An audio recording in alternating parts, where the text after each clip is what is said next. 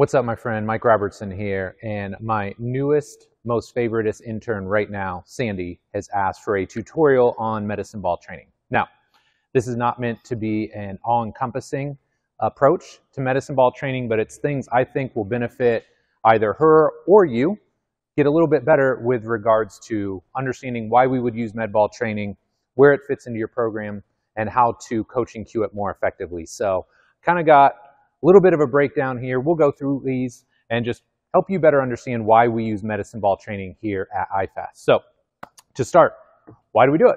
I got 4 reasons, probably more out there, but these are the 4 that I'm constantly thinking of when I'm writing medicine balls into a program. Number 1 is just tissue prep. So you'll see a lot of what I call microballistics or low amplitude throws, nice and easy, fluid and relaxed.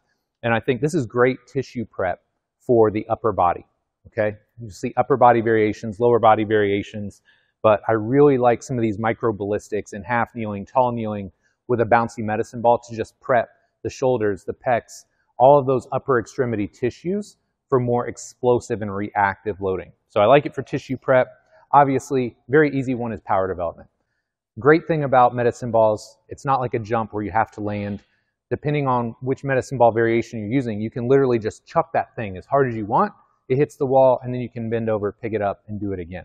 So whether we're training upper body power, lower body power, power is the name of the game. And if you want to make your athletes more powerful, more explosive, medicine balls are a safe and effective way to do that. Number 3, movement training. And this is probably the biggest reason that I do it. Obviously, I want power development, but I love medicine balls. I love sled drags and things of that nature because they allow you to find and feel certain positions. So when it comes to movement training, let's say I'm taking a volleyball player or a basketball player or a baseball player and I'm trying to teach them how to shuffle. We can teach them the actual movement, but you can use medicine ball training as a derivative of that to teach some of those constituent parts. So if I want to teach somebody to push and be explosive in a side-to-side fashion, medicine ball training can help me do that. In fact, this morning I had a basketball player in, I had a volleyball player in. Shuffling side to side is imperative to them being fast and explosive. So this is a great way to start to build those movement patterns in a very safe and effective environment. And then last but not least, when it comes to medicine ball training, I'm all about fun. When you're training athletes, generally I feel like that training is a little bit more fun anyway. I'm biased, I get that. But especially when you're training Gen Pop clients.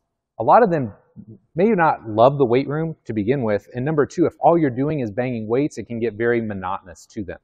So I love medicine ball training, not only with my athletes, but with my Gen Pop clients, just to make things more fun. We get to train power, we get to train explosiveness, but anytime you can make the training more engaging and more fun, I feel like it increases buy-in and you get more out of the sessions.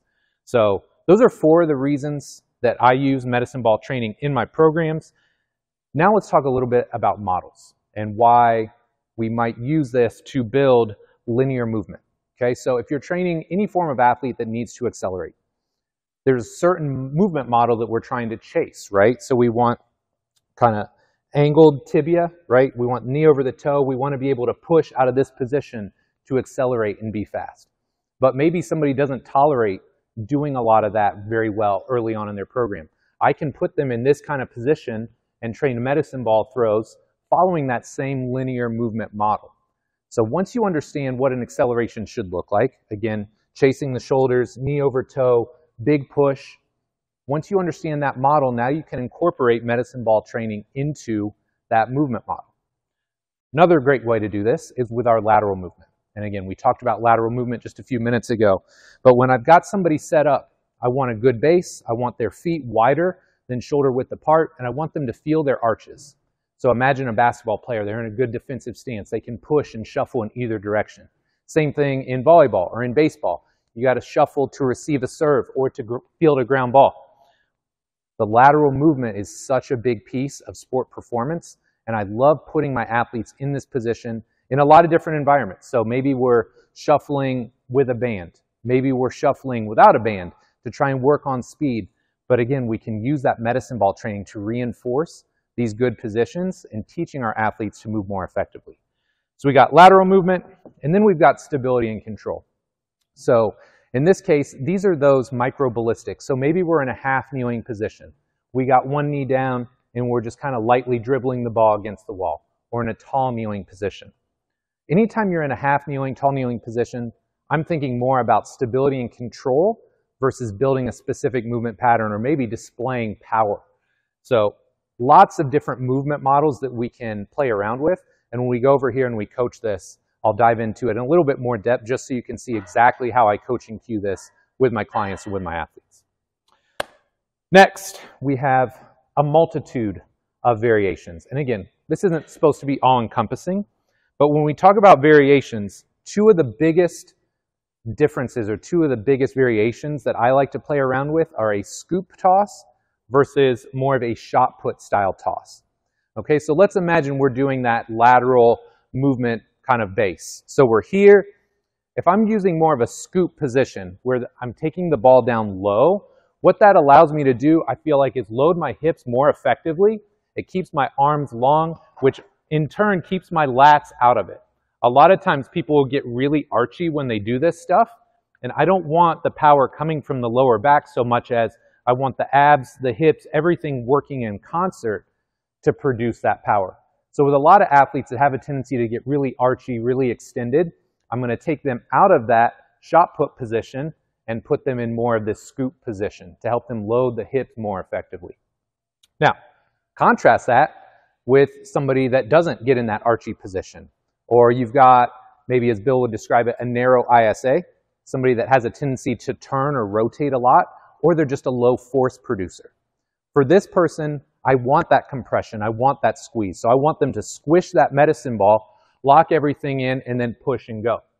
So depending on the athlete you're working with and their specific needs, that would help you understand, do I want to use more of a scoop throw initially, or do I want to use more of a shot put style throw? As well, when we're thinking more straight ahead, we can do, again, our shot put or like our chest pass. As well, if you're working with an overhead athlete, that's where you can go up overhead and do more stepping and throwing type variations. Now, this is probably a better example, again, if you're working with an overhead athlete. Let's say you're working with somebody in baseball, tennis, swimming, where they're repeatedly overhead. That's more where I would progress them into those overhead variations versus, let's say somebody plays football. They play rugby. That's where I'd use more of these shot put variations where it's more keeping everything in tight, exploding right directly from the chest. So you just try and figure out which variation is going to be best for this specific athlete based on the sport that they play. And as well, just keep in mind, just because somebody goes overhead in their sport doesn't mean they have all of the constituent parts to go overhead as safely and as effectively as we'd like. So even if somebody is an overhead athlete, we may start more with these shot put variations and then progress them into overhead variations as we build the requisite overhead mobility. More variations. This is where, we can talk about half kneeling, so one knee down. Tall kneeling, both knees down. We can get into a split stance, which is, just think that like basically the top of a split squat or lunge, or we could do a staggered stance where both feet are on the ground. I'll put a link in the video notes. I wrote an entire article on this, why you might choose one stance or variation over the other, but there's all kinds of different positions you can play around with. Last but not least, another variation that I tend to think a lot about is, am I just throwing the ball or am I throwing and catching the ball? And this will kind of directly move into momentum here in a minute. But if somebody struggles to produce force, one of the first things I may want them to do is learn how to generate some compression, get tight, and then throw. So that's where I may use a throw only. Or let's say I have an older client or an older athlete. They're not great at accepting forces, or they haven't done any power training up to this point. That's where it may be just that one-off expression. They're loaded, big push, let the ball hit the ground, okay, pick it up, load it up, step and throw. So we could do a throw only, but there's also a time and a place for a throw and a catch. So let's say somebody's very rigid, stiff. That's where I may want to do something more fluid and relaxed. I'm getting them to expand and compress, right? Push, relax, push, relax. It also could be if somebody's very, very tight and I'm trying to use momentum to get them into a position. So imagine we're in this lateral movement type base. I throw the medicine ball, I throw it hard, I'm close to the wall, bang, I catch it, and then I hold for a 1 count. We talk about yielding here in just a little while, but if I throw, receive, Maybe take an inhale. Now I'm tying all these pieces together to use it, but I'm using that momentum to help dissipate force on the back end and get them into a better position. So there's all kinds of different variations that you can use. It really just comes down to why do you want to use it and how is it going to benefit the athlete. Okay? So once we talk about variations, then we can talk about momentum. And I know this is something that Sandy was interested in, something that I've really tried hard to build into my programs. And I think a great way to think about this is, how do you build out a medicine ball progression over an off season? Because if we have our standard lateral movement base, we're here. And month one, all we're doing is push, step, throw.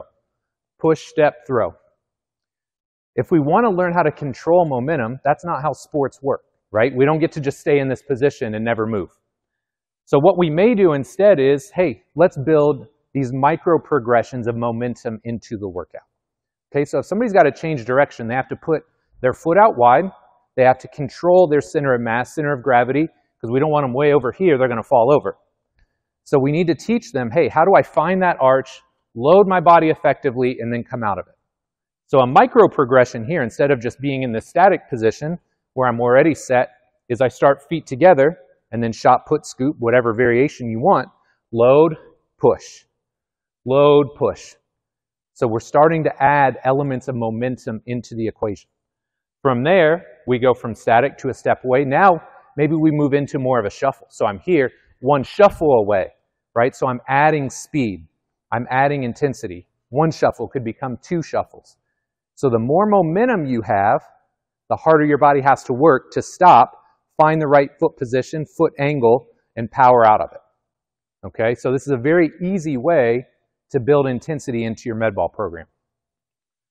You can also shuffle in. So instead of working to load and change direction, maybe if I'm working to help somebody accelerate more effectively, now I'm going to shuffle in towards the wall and throw the ball from there. So again, starting away, and maybe it's one shuffle, two shuffles, but this will help you learn that lateral acceleration mechanic, okay? One final thing to think about here is the medicine ball mass. And I think this is very, very important because even small jumps in weight can make a profound impact on how the movement looks and feels. And I feel like too often as an industry, we get way too heavy with medicine ball training too fast. So sure, you can go out and get that 50-pound heavy medicine ball, but you're going to look really slow coming in and out of your cuts. So I would say, if anything, I err on the side of less weight versus more. So maybe it's only a 4 or 6 pound medicine ball, but if I want somebody to feel fast coming into or out of a cut, I'm going to try and use a lighter medicine ball because that's what I want that feeling to feel like. I don't want them to feel like they're stuck in the mud. You know, there's a time and a place for that with a certain athlete, like where I may want to slow them down a little bit, but most of your low force producers or your people that have that tendency to go into a cut and never come out, they need a light medicine ball to help them transition out of that quickly and effectively. Variables. So when it comes to your prescription, when you start writing programs, what variables do we need to think about? Well, again, we kind of talked about this. Medicine ball mass, very, very important. If you're dealing with a narrow ISA, a low force producer, generally lighter is better. With some of your wider archetypes, your people that are very compressed, they may need a little bit of load to help them find and hit the right positions. Okay, so choosing the right mass, medicine ball is important, but also the type. And this is where you've got like the big kind of oversized ones that have a tendency to die. I feel like those are great for your pure power production, for some of your catch and throw variations. But when we're talking about our microballistics, where we're thinking about upper body tissue prep, that's where our rubber bouncy type medicine balls really shine. And that's where I'll use a lot of those. So, you know, especially if I'm thinking baseball, volleyball, tennis, any kind of overhead athlete, we're going to incorporate a lot of those microballistics in there just to get their body, their upper body tissues prepped for the sport that they're going to play. Time under tension, again, is a big one. So I like to think of those two ends of the spectrum. So if you got your low force producers, your narrow ISAs, they're going to need a lot more of the overcoming type work, right? You want them to feel fast coming into and out of a cut. Maybe a 2 or a 4 pound medicine ball. It's got to be fast. It's got to be explosive. On the flip side of that, if you have a wide ISA, if you have somebody that struggles to yield, right, like they just can't get into a cut, right, they can't sit into a squat, we may use the medicine ball and the mass of the medicine ball to get more of a yielding effect. So we want them to dissipate or distribute some of those forces more effectively. So the time under tension and how you prescribe that is very dependent on the person you have in front of you and what you've targeted or determined some of their specific needs to be. Sets and reps, this should be pretty straightforward. Again, microballistics is generally a higher volume, more extensive approach. So if I'm putting somebody in that half kneeling position, we may be doing it for time, 10 to 15 seconds. We may be doing it for higher volumes, like 15 to 20 reps per set. And then if our goal is power, we need to chase power. So you shouldn't be doing sets of 10, 15, 20. If the goal is power, you need to be doing 5s, 6s. And the intent is very, very important. This is something that I try and express to my athletes, and I'll do it in the coaching. Sandy's probably tired of hearing me say it, but I always joke around, break the wall, right? We've got like this huge, like 4-inch thick cement wall. They're never going to break it, but I want them to try. There has to be that level of intent where they're really trying to just destroy that medicine ball, destroy that wall, because that's the level of intent we need if we really want to make them more fast or more explosive. And then the final one, which we kind of talked about up here, is momentum. So if you're trying to help somebody accelerate, you can use the mass of the medicine ball to generate more momentum. On the flip side, if somebody is working to change direction, if you got a really heavy medicine ball, it's going to be really hard to stop. They're going to really want to dissipate and distribute that force before they come out. So be conscious of the mass of the medicine ball, how much weight you're using, and make sure it's reinforcing what you feel like that specific client or athlete needs.